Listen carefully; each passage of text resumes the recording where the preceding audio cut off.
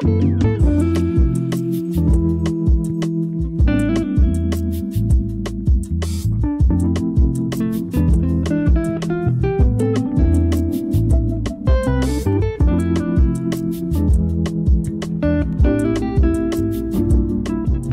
welcome to another video. We're in the HT140 again, and this time we're not on track or going to a track day or anything like that. We're actually on our way to Everything M3s. So Darragh, who's the main man there, he's a good customer of mine, has been for really quite a long time. And he rang a little while back and said, I need some S85 parts, which is always quite exciting. You know, they're cool engines, the only V10 BMW ever made. And I was like, yeah, no problem. You know, that's not a conversation that wouldn't be expected from Darragh. And then he threw in a little, a cheeky little nugget of information that it's not for any S85. It's actually for a certain E61 M5 belonging to Mr. Chris Harris. So we're driving up today. We're going to drive up. I haven't been to their new place, so have a look around their new place. Meet all the guys properly, and then yeah, see what parts we've got for the mighty E61 M5, and hear about some plans of what Darragh and everyone are going to be doing with it. So we'll catch you back up in a little bit when we arrive there and see what we've got going on there, and also show you what we've got in the boot, because it's a load of really, really nice engine parts. So see you in a bit.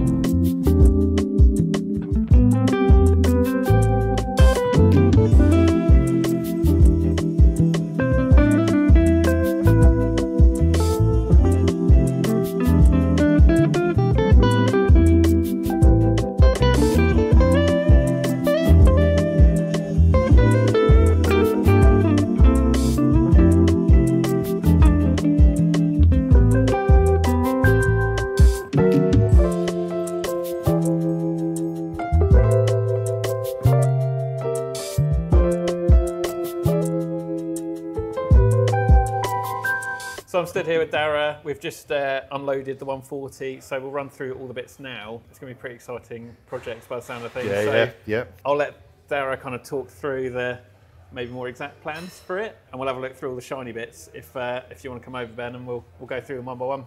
Nice. Of course, so we've got a good little layout of, I mean, it's a fairly short list, but some really exciting bits. We've got Schrick cams, Marlow Motorsport pistons, and we've got some Schrick valve train bits and some NRW bits. So yeah, we'll run through one by one.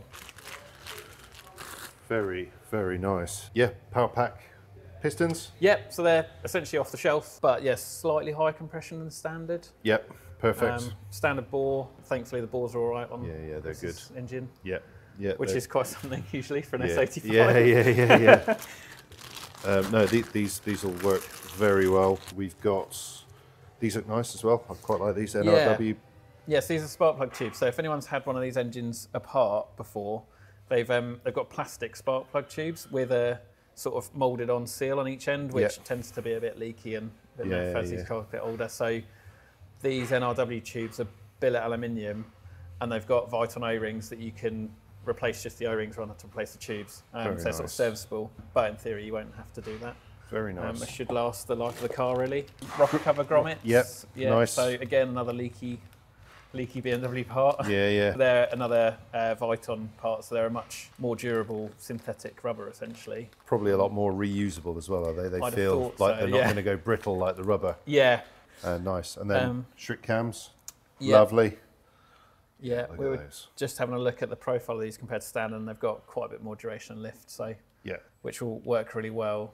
I think the nature of the V10 liking revs, or maybe liking even more revs now, will be that'll make quite a big difference, I'd have thought. 100%. Well, these will work really well with the ported heads. So we've ported the exhaust side of the head. Sorry. So these will work really well with that. Spot on. Nice. Lovely. And to run those cams, you need uprated valve springs. Very nice. So these are Schrick valve springs with titanium retainers. Great. Lots of them. Being a V10. Yeah. It's not a small undertaking, is it? There's plenty of these. Yeah, very nice. No, I think that's often underestimated how much it can cost when you start talking about the number of valves and springs and things. But if you want to make a performance engine, that's what it takes. Yeah.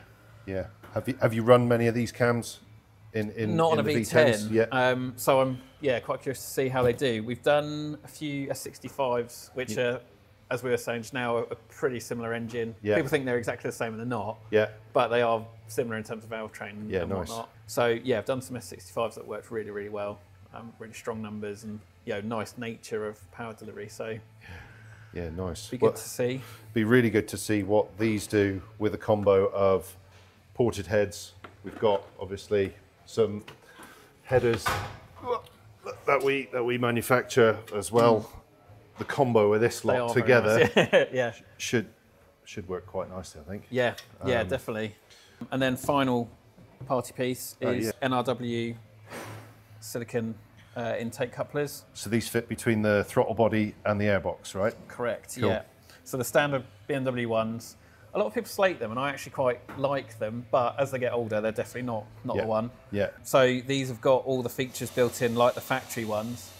They sit properly into the throttle bodies, and the airbox fits in them properly, and they've got a little tab here that stops the clamp spinning round, which means you can take them on and off in situ. They're just a really nice piece, and they're far more durable than the hard rubber ones that all the cars have. You see so many of these with the ends folded over as well when airboxes have not been put on. So yeah, that's nice. These look nice and supple. Hopefully, so it'll be a lot easier to fit, I reckon. Yeah.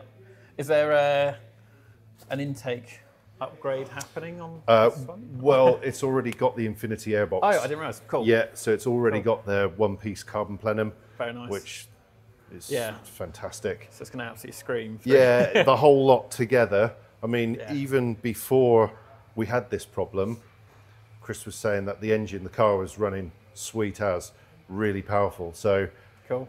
Even though we know now that it was actually quite poorly or dying quite quickly, all of this together, I mean, it's going to be high 500, 600 horsepower sort of in a engine. touring. In a touring with a dog in the back. Yeah, legendary. Yeah, too right.